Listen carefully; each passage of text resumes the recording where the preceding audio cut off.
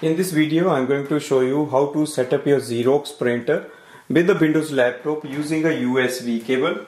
So we are just going to plug in both printer and laptop using this.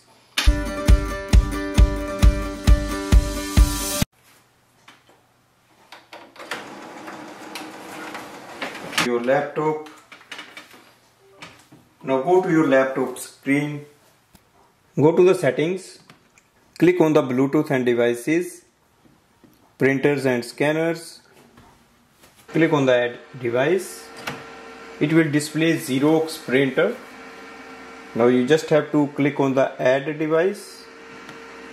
Wait for the printer to download. Sometimes if your printer is not showing up, that means you need to download the drivers. Printer comes with the drive, or you can just go to the Xerox website and download the drivers for your printer.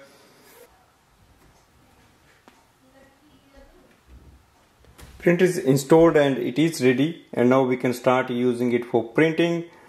If you scroll down, it will display the name of your printer again. So you just want to see more details. Click here. We can see here the printer is available. Click on the print test page. Printer is working. So this way we can do the setup of the printer using a USB cable. Thanks for watching.